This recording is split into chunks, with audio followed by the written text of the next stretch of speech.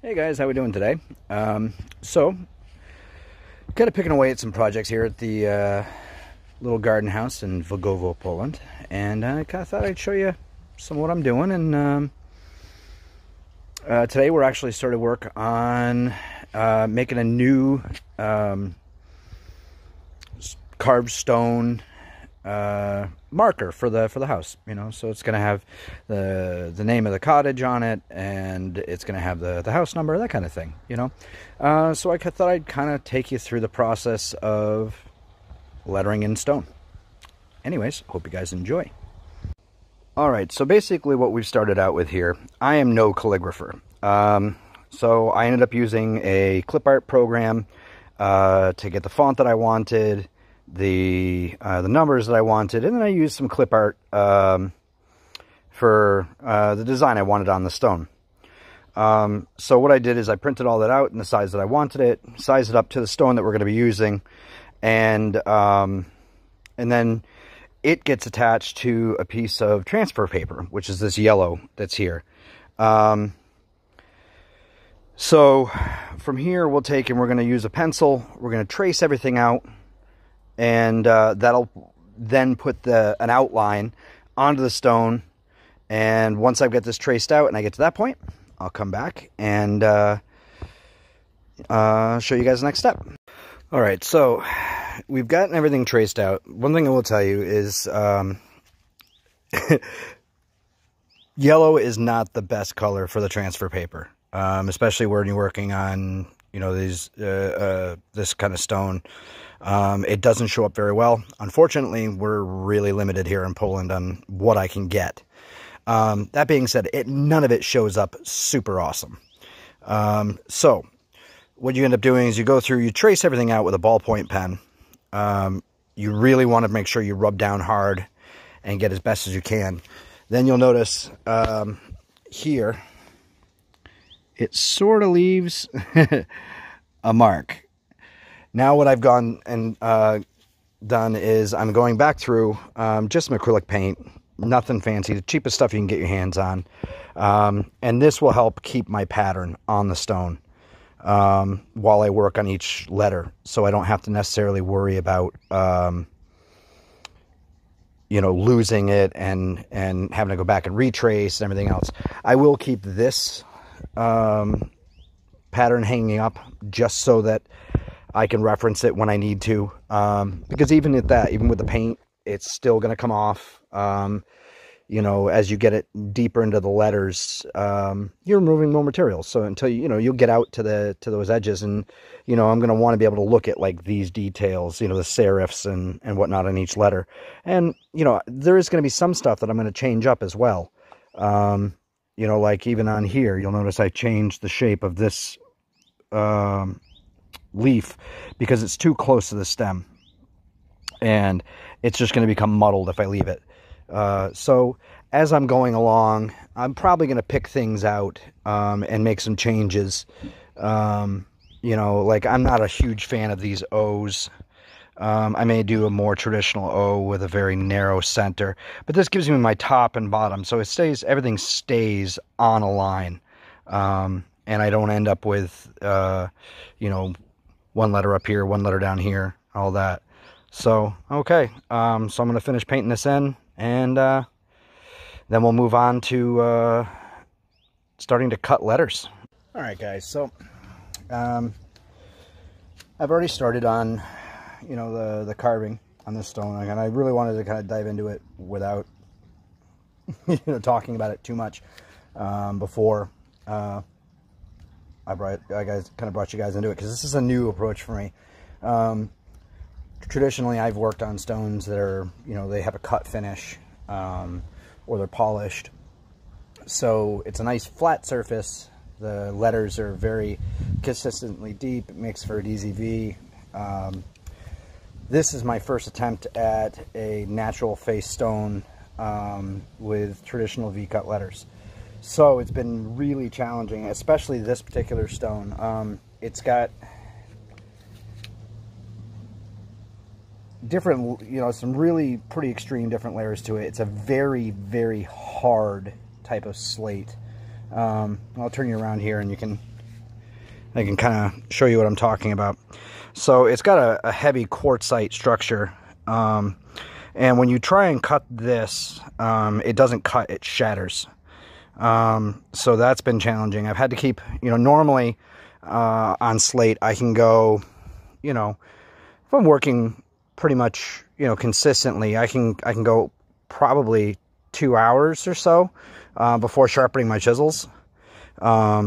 But on this stuff, man, I'm sharpening every 10, 15 minutes using a diamond stone just to bring the carbide up to a nice razor's point, as you can sort of see there. But so basically, what we're doing here is trying to do a combination of, a V-cut letter as well as dealing with the natural undulations of the stones. You can see this is much higher here than we are here. So we, trying to keep the depth. As you notice, I actually am going to have to bring this one further out here in order for this to look symmetrical from a forward face, even though that the V is the same width all the way around. Because of this height, the optical illusion is that it's gone narrower, just because instead of coming across this way, the height is on this vertical face. What I also have found is up in here, in this heavy quartzite structure, the chisel just wants to skate, as you can see by these marks here. So what I'm going to end up doing is taking a rotary tool with a like 20-degree diamond burr bit and kind of go through here. Instead of cutting it, I'm going to grind this true again, because every time I try and get down any deeper, I'm shattering and it's just blowing everything out. Nothing's cutting properly. Whereas you can see on something like this, it's a nice clean slate. It's a very nice, smooth, clean line. And then you get up into this quartzite and it just bounces and it's shattering out. So we're going to play around with that a little bit. But we've made a lot of progress. So I showed you before that I'd gone back through and painted and filled in the yellow. Now, if you notice, there's still some blue paint and stuff left out and around. And a lot of that's just because as I've been cutting, I've gotten the cut to a point where I really like it, and it doesn't need to take up all of the painted surface. I actually think this is crisper. So it's been kind of interesting, this project. I haven't done something like this rose in, a lettering style before. So it's been an awful lot of fun. It's a wicked learning process. Now we're getting back to traditional letter cutting down here. But I want to make sure that once I cut all of these out, and I am, now that I'm getting down into the traditional letters, like probably when I get to this O, I'll see if I can't get a video going of as that process goes, so I can show you the process of cutting a letter as well. Yeah, so that's where we're at as of right now. And hopefully we'll see when I edit everything back together and we start cutting the O. All right, guys, so we're going to get started on this O. I'm going to be using this smaller lettering chisel, not for any particular reason other than it's sharper. So if you notice, these lettering chisels all have, they're not straight. This is called a skew. And it allows you to get this classical V shape in the letter, because we're not, we're not just cutting straight into the stone. What we're going to do is we're going to get started by setting the chisel at a pretty extreme angle, and then we're just going to give it a good tap. And And what that does is it kind of gives us a place to start. And then we're just going to take and start following the center line of the letter. And, you know, so the width of the chisel only makes a difference depending upon the depth of the letter you're making. So, like with this R, I had this upper section was right at the maximum of this chisel. So I kind of went with the larger one to kind of swoop things out and allow it to cover more territory with each strike. But you can do an awful lot with very, very little. So what I'm going to do is kind of set my beginning. And now we've got a bevel going this direction. So now I'm going to approach this from this opposite side and following that same center line, start working this letter this direction. And if you notice, I'm running a fairly shallow attack angle on this. I'm not coming in so that it's like super deep. So the more upright the skew is, the deeper it is. The more laid down, the shallower it is. And the reason I'm doing this in this particular stone is that I found if I go too deep, I end up into the quartzite and I don't get a good center line to begin with. Now, I'm probably, I mean, a 32nd of an inch deep at this point. You know, this is where it all takes time.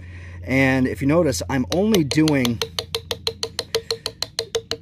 just the side of this O.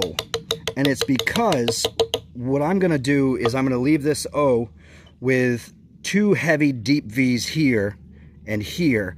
And then it's going to go really shallow into a fine line that connects them, so it gives it more of that traditional, you know, like letter style, I guess. It's not even really a traditional letter. It's not just that it's a traditional letter style. It's just the style of font that I want. This particular font, you know, did have serifs. So a serif is the lines here on the ends of the letters. And I've actually changed the serifs a little bit, just to be more of what I want from it. So yeah, I mean, that's kind of where we're at. And that's the basics of letter carving. Each piece of stone is different, whether, you know, the type of stone, or even like this, you know, this is technically slate, but it's full of quartzite. And so it's making it really difficult, to stay consistent in some of the places. So, you know, for example, you know, up here in the, like I was showing the other day, up here in the rows, you know, and so instead of cutting this, like some of these, to get the depth that I need without having major blowouts, I'm going to have to grind these in, using a rotary tool and diamond burr bits. Just because, you know, I've got my main outline set now, but I've got a problem where every time I try going deeper, I end up shattering the stone, and it's causing a lot of problems. So, yeah, well, we'll conclude for this now, and we'll come back once I'm, you know, going through this section again with the rotary tool. Alrighty, so I guess we'll talk about rotary tools. So this is my rotary tool. It's nothing fancy. It's a cheap Ryobi. I do have it where it's got a remote and it kind of hangs on a little stand here. Makes it super handy. These are just diamond burr bits from China. Super, super cheap. I bought that whole package. The equivalent, I think it was like $7 US. And, you know, they hold up okay. I mean, they're not great. The ones that I've used the most on here are completely whooped after this project. It is what it is. You know, they're cheap Chinese industrial diamond bits, but they have their place. And so we had talked about how the quartzite on this particular stone caused my chisel to jump, and I wasn't able to maintain depth. It was shattering out rather than cutting. That's where these come in super handy. The one thing you've got to make sure that you do is you do those sections first. When your bit is its sharpest, it's got all the diamond on it. Don't get caught up into, oh, well, ooh, this little radius needs to be touched up a little bit. Wait. Unless that's a hard spot that, you really struggled with because of the quartzite, don't mess with it. Just don't mess with it. But I think where these really shine is detail. So let me see if I can adjust this down a bit here so that we can see on the flowers, on the flower here, and these rose leaves. I ended up using a small bit that's actually, it's a chamfer bit, which is kind of really neat. I don't know whether we can get that to focus in there or not. Anyways, it's just a real fine side bit that you run this direction, and it cuts a fine line. Can you do those with a chisel? Sure. But you've got to make sure that your chisel is exceedingly sharp, and you run the risk of blowouts, especially in slate. Especially in this stuff here, because I've got a bunch of these, my leaves are on the quartzite. So every time I come across something like this, it's like, chunk, oh, here comes a piece of stone, chunk, there comes a piece of stone. But when you grind these things in, you're cutting that quartzite rather than really, shocking it and allowing the crystalline structure to shatter. So they're super handy. The other place that it comes in really handy is like in a section like this here where I've got odd transitions. It's just allowed me to take, I was actually using this bit here. This allowed me to come down and kind of finalize some of these lines and bring them across. All of this can be done with a hand file as well. They have diamond hand files or stone rasps, and they work fine. It's just a slower process. I just wasn't looking to mess around with it. So I wanted to kind of get this, the process of recutting over and done with as quick as possible. Now, the other thing that these are really super handy for is, like down here, I had a real problem with my gap between this letter, between the A and the G. And so what this allowed me to do is, rather than try and, because it's a small piece of stone here, and I had too much width at the top, and it made everything look a little wonky. So I was able to come in with the rotary tool and kind of bring each piece out just a little bit on each side, kind of evened it up. And I didn't run the risk of having this shatter out. So, do you want to do a whole project with the rotary tool? Sure, you can. It can be done. It depends. I mean, is that what you want? Do you want to invest in hand chisels? Probably, it's not for everybody. But, at the same time, traditional letter cutting it's relaxing. It's frustrating. It's challenging. It's a blast. And for me, the rotary tool is an accent tool. It's not the tool that does the whole job. In modern, like memorial work, almost every letter is cut with a rotary tool, or done with sandblasting. So, I mean, granted, it's larger scale. It's more like a router. They're not using a small hand rotary tool like this. But, yeah, you could do a whole piece like this. If you've already got the rotary tool, grab a piece of stone. Go out, have a good time. Try it. See if it's, It's something you enjoy, something that relaxes you. The thing that you got to remember about stone is everything takes a long time. So I've been working on this piece for on and off over a week now. It's not super deep lettering. I've been working on it pretty much every single day, at least a couple hours a day, 2-3 hours a day, sometimes more. But you have to think about it in longevity. A piece like this is going to be around for the next couple thousand of years, at least. Unless somehow somebody gets mad and breaks up with a sledgehammer. But there'll still be remnants of my work sitting around. So take your time. It's something of value.